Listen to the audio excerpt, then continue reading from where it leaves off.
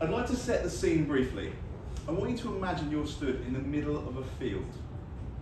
It's a bright sunny day, not unlike today, maybe a bit cooler, and you're with all your friends.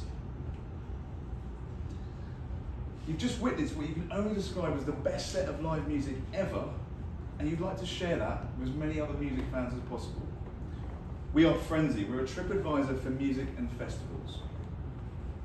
So a little bit about me. My name is Mark. I've spent 25 years working in digital media for brands you might know, such as the Financial Times and Red Bull, and for a few B2B publishers you might not. I've been tasked with commercializing content.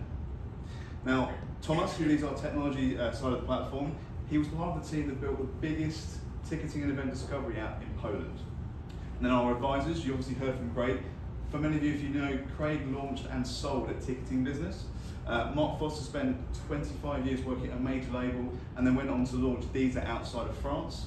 And AJ Goel is a financial modelling expert, part of EY, and now works at Condé Nast. So we know the entertainment and media landscape very, very well.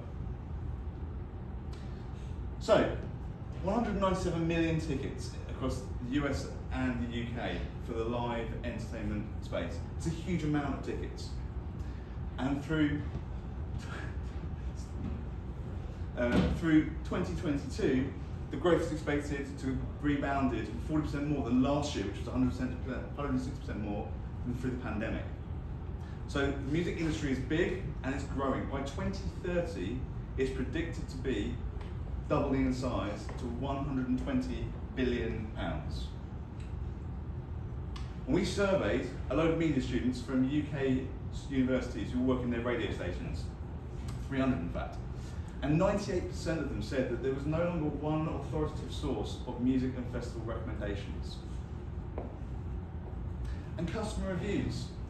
Apparently, according to consumer data that we've seen, is that the majority of people in this room have used customer reviews to make purchases, whether it be for a new TV, checking out local restaurants, or even booking a mani and pedi. 97% of us, in fact. And consumers who interact with customer reviews convert at 120% more than those who don't. Simple, right? So our mission is to use consumer reviews, fan reviews, to convert more people to buying tickets. That's that simple. So our platform is open to everyone. Anyone in this room can write about a music event they've been to recently. They share it, and it comes with a personalised, authentic experience. And we're trying to grow a community, the biggest community of fans globally. And this allows artists to forge much deeper relationships with their fans. So, traction today, how well is this doing? Well, actually pretty well. In the last 12 months, we've published over 10,000 fan reviews. And that covers around 3,000 artists and over 100, which is shy of 150 festivals around the world. We've got 3,277 registered users as of this morning, and they've all signed up with either their email addresses or logged on via their social media accounts, and that's growing 10% a month organically. And as of, again, this morning, we have 891 email subscribers. What's really important, and was a recent win, is we now have the ability to sell 400 million live tickets through our ticketing partners across North America and Europe. So the fan journey. Well, fans come to the platform, and at peak we've received up to 750,000 unique users in 1 month. They can then write reviews or read reviews, and just to be clear, fan reviews are 10 times more engaging than editorially created content, which leads us to forecast, based on competitor analysis, that we'll have a conversion rate buying tickets at 1.2%. And these are some of the partners we work with, 5 of the biggest ticketing companies in Europe and North America. That's the top end of the market. At the bottom end of the market, where we see the massive opportunity, is we aim to put an e-ticketing app in every artist so they can ticket any music event at any venue around any city globally. And we use BSV to power this. It allows them to be able to know who's in the room, who's bought a ticket. It also allows them to sell NFTs, or as we call it, digital merchandise. It's much more sexy. So instead of turning up at the venue and buying a t-shirt, you can essentially get hold of any of their digital assets, a new video, the new album, anything they want. So to increase their revenue. And lastly, one of the big things that it provides us with is it allows them to create a fan CRM.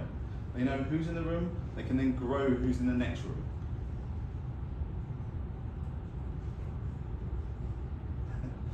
So based on the conversion rate I talked about before of 1.2%, we forecast ticketing sales of 2.5 million in year 3.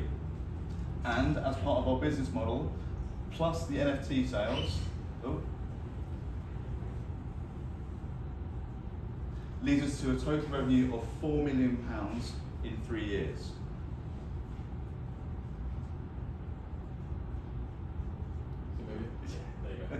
So I'm here today.